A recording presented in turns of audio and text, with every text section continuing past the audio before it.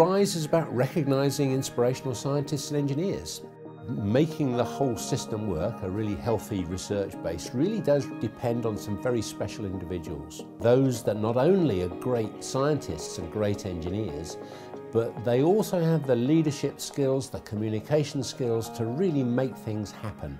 So the universities working with EPSRC have helped us to select 10 of the most outstanding research leaders, and we are pairing them with rising stars, young scientists who can benefit from the coaching of the senior scientists. Not only that, but the senior scientists are also in turn being paired up with very senior people in industry, business and politics to help them generate the sort of leadership skills that we really need to make the research base really sing. I'm Rodrigo Quian Quiroga. I'm the director of the Center for System Neuroscience here at the University of Leicester. Our main interest is to understand different aspects of how the brain works, particularly how we form memories and how we can develop engineering tools to understand, very complex data coming from brain signals. I work with what is so-called the Jennifer Aniston neuron, which is something that Rodrigo found around 15 years ago. Basically, we found that there are neurons in a particular region in the brain, which is called the hippocampus. And these neurons, they can respond to particular stimuli.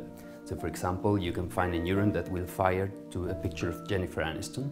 You can show 10 different pictures, but all the pictures, they elicit the same response from this individual neuron. We think that these neurons are the building blocks for memory, and from these we can link the perception of a particular stimulus like Jennifer Aniston to the concept of Jennifer Aniston in an abstract way. And in that sense we can then create memories and associations with other concepts. So from that point of view it will help us to understand how memory works in humans. We're getting very variable data that can give us some insights into the mechanisms, the pathological mechanisms that give rise to epileptic seizures. In Alzheimer's disease, the hippocampus, this area of the brain we study, is quite heavily involved.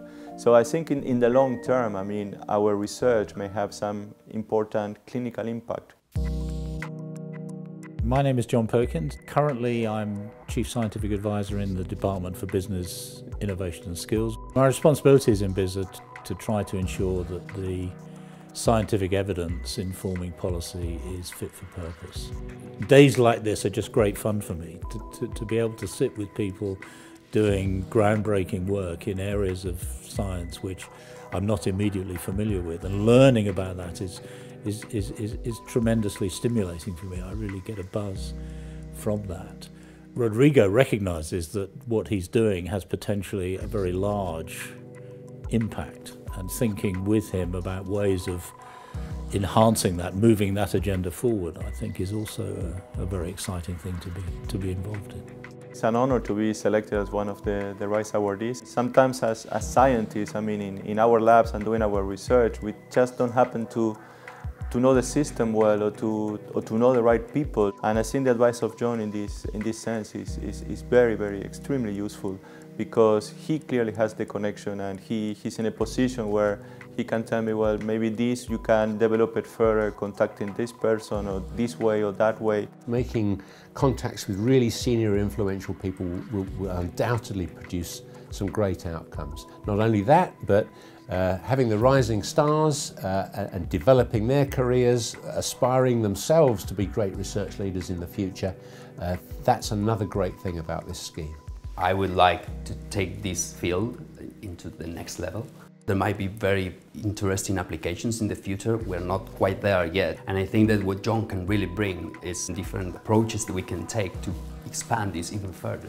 The UK's strength in science is widely recognised, and there's a lot of evidence that we're punching well above our weight. But there are others coming up on the inside track, and we need to continue to compete, to find ways of being even more effective. And I think this scheme is a way of enhancing the networks, if you like, around some of the excellent science that's going on in the UK. This is a huge opportunity that we're only just beginning to think about how to exploit.